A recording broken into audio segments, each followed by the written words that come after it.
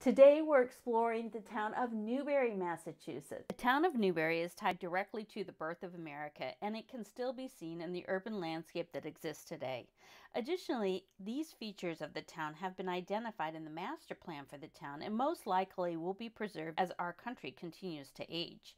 Just for a little background, so you can really understand the layout of the town, in 1633, yes, think about this for just a minute, almost 388 years ago, Thomas Parker and James Noyes, who were nonconformist ministers with a group of people of a similar like mind, decided to immigrate to the Massachusetts Bay Colony.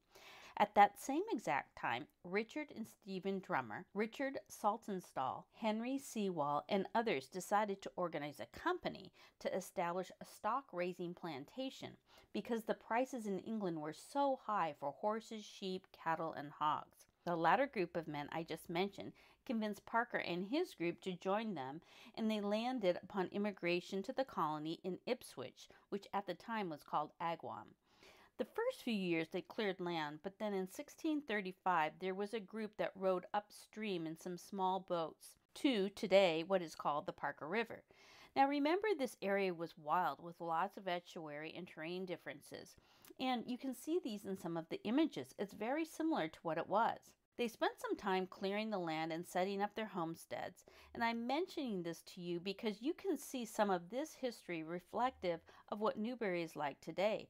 There is a rural feel of the area with large swaths of land that existed and farming and agricultural areas as well. It's not like out west where developers have come in and bulldozed entire landscape for housing developments. One really fun thing that draws a lot of visitors to Newbury is in the fall there's a field of sunflowers on Scotland Road. As the population grew, people moved away from the Parker River banks, and the area of the Upper Green and Lower Green were developed, as well as Byfield. Initially, the area was huge by today's standards. Newbury extended from the Merrimack River to the Parker River to Plumb Island and to the area of Bradford in Haverhill. So that would incorporate West Newbury, Newburyport, Georgetown, Groveland, and Haverhill, which is big. Then Newburyport and West Newbury broke off. Plum Island was not developed as it is today, as the initial inhabitants wanted to graze sheep, horses, and cattle, but the General Court enacted a conservation measure because the grazing destroyed the grass roots and caused erosion. Today, the town has its own police and fire departments as well as its own government. And while the physical areas of Newbury are different, the Upper Green, Lower Green, Byfield, and Plum Island all are part of Newbury. Today, Plum Island is bifurcated by two jurisdictions, Newburyport and Newbury, and the federal area of the Parker River National Wildlife Refuge. This area has miles of beaches, an estuary that separates this area from Ipswich and Newbury, and the Parker River Wildlife Sanctuary was established in 1942, primarily to provide feeding, resting, and nesting habitats for migratory birds, but it is a fabulous open space area that is a prize.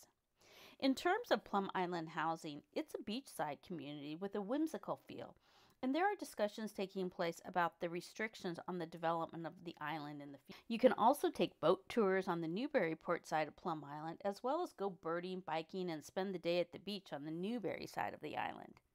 Some restaurants that the locals like include Mad Martha's, Plum Island Grill, and the Beachcomber, as well as Bob's Lobster. These restaurants change over time, but really a 10-minute drive over the bridge and you will find what's open.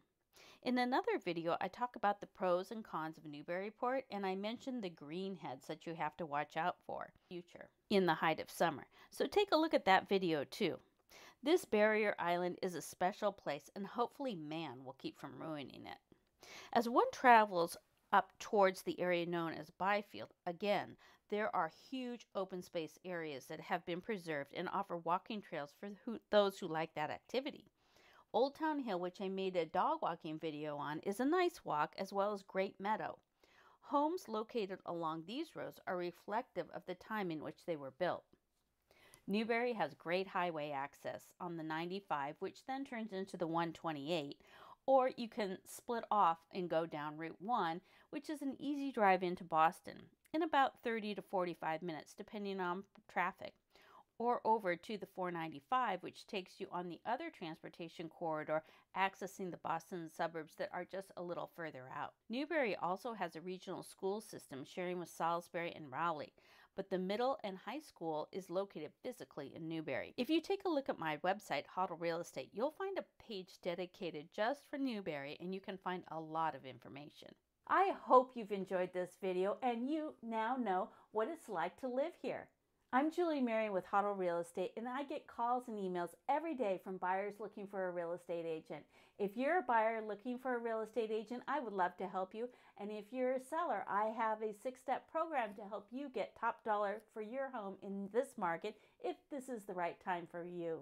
As always, here at Hoddle Real Estate, we buy and sell every home as it is our own. Make it a great day.